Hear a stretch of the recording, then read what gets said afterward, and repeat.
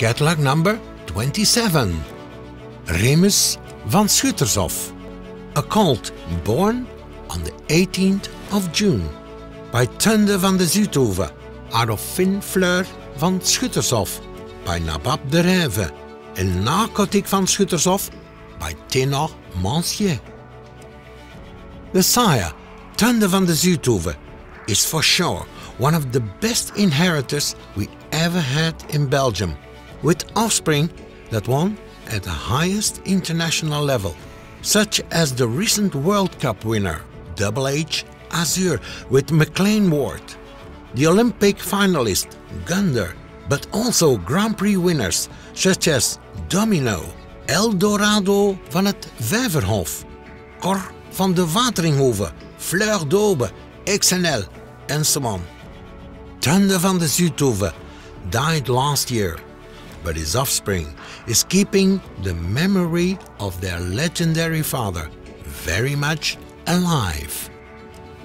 Going to the dam line, we see that the third dam is no one less than the legendary Curly Chin, who jumped herself in the 1m60 classes.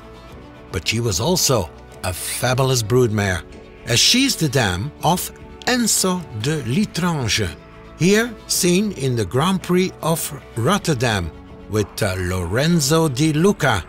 But Curly Chin is also the dam of Narcotic II de Muse and Narcotic IV de Muse, both jumping in the 1m60 Grand Prix classes with Eric Lamaze and Ludo Philipparts.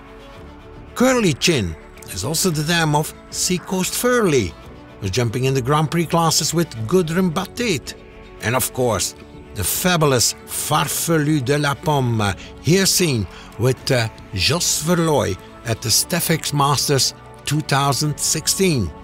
But Curly Chin is the dam of 5 more international Grand Prix horses, such as Giovanni de la Pomme, Merveille de Muse, Verlichin de Muse, Exquis Walnut de Muse, and Walloon de Muse.